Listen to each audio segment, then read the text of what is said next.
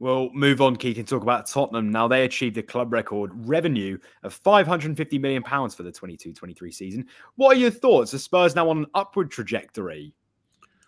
Look, I think full credit to Daniel for doing what he did with the stadium in a very difficult environment obviously around the COVID situations. But he pulled it through, he got it done, and that's shown that the revenue that stadium is now making for him has brought those record numbers you just mentioned, over £500 million of revenue, which is incredible for a Premier League club like Spurs to have had that increase over time.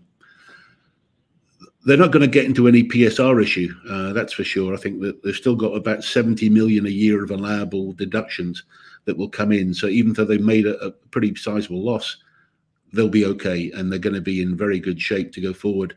I don't think the squad itself is too far away from being a pretty finished product.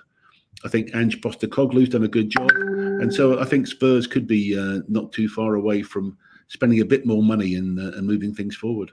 We're talking of spending money. Levy actually confirmed there were some talks over potential investment or takeover. What do you make of that, Keith? And actually, do Spurs need the equivalent of like a Sir Jim Ratcliffe to come in to really take them to that next level?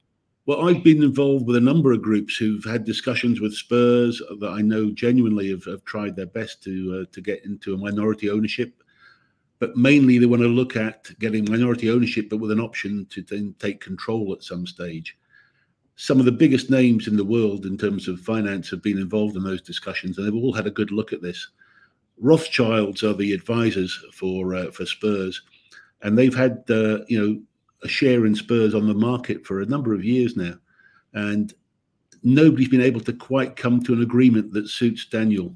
Now, the recent problems that Joe Lewis has had, who is the been the main owner of Spurs, may lead him to be a bit keener to try and find a solution. So I am sensing that something may be coming up in the off season. I think about some sort of bigger minority stake in Spurs. So I'm sensing that the deal is going to get much closer to being done.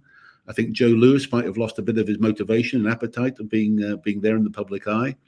I think even Daniel Levy is now deciding that maybe it's time that things, well, at least some sort of view towards the future is put in place. Not necessarily a handover straight away, but certainly getting somebody in to learn the business, and they're doing so on the back of showing such great numbers. So and the asset itself in London, I know that there's also great plans around real estate and other property development around the new stadium. So there's a big vision there, and if there's somebody there that can work with them, that would be great. So do you think then potentially that someone in the summer window, so we're saying July, comes in, it would be a minority shareholder that then would have the view, a bit maybe like Sir Jim Ratcliffe, that then would take over the club in potentially months, years to come?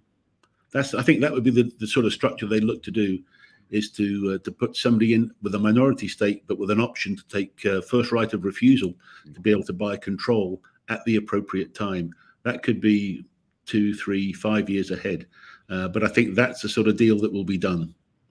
And I mean, you mentioned in there about the state-of-the-art stadium. Do you think it's fair to say, Keith, they have one of the best stadiums in the world, and actually this is the sort of model that other clubs will go down and copy, given the success of the stadium? There's no doubt that the stadium is a fantastic asset, but it was built also as a revenue generator.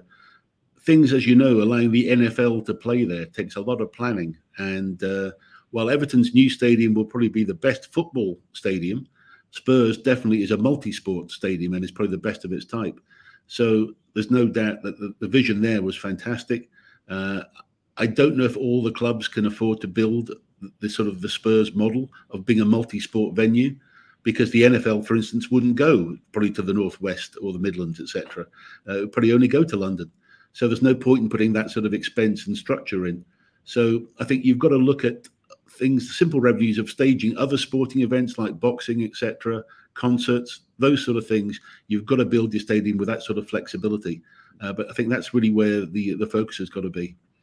And if we wrap up with them, Keith, it sounds, I mean, you've kind of said it in there, Ange Postecoglou really has transformed the atmosphere at the club, and I think the general surrounding feeling of fans. Is it fair then the fans actually do call out for big marquee signings going into the summer, so they can kick on and go for top four and actually at some point go for a trophy and win some silverware?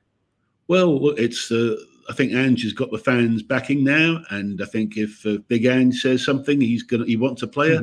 I think he's going to be in a position where he's going to get it. Look, there's been for many years we've had the Contes and the Pochettinos, etc. at Spurs, and they haven't always got what they wanted from Daniel. But I think this time Daniel can see a way forward, and I think he will back him. I don't think they're that far away. I think it may be a couple of players. I mean, there's a few there that are really quality players now, and so they've got to look at how long can Son keep going up front. I think the front is going to be where they're going to be looking to invest.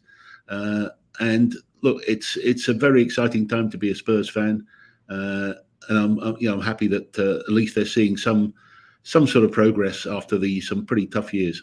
You've just watched a segment from Football Insider's brand new podcast, The Inside Track, with me, Lewis Pearce, alongside the guests on the show. Thanks very much for tuning in. Please do give the video a like, comment your thoughts on the topic, and feel free to share on your social media pages. If you want to listen to the full podcast episode, click the link in the description below. Keep your eyes peeled for plenty more content and exclusives here on The Inside Track.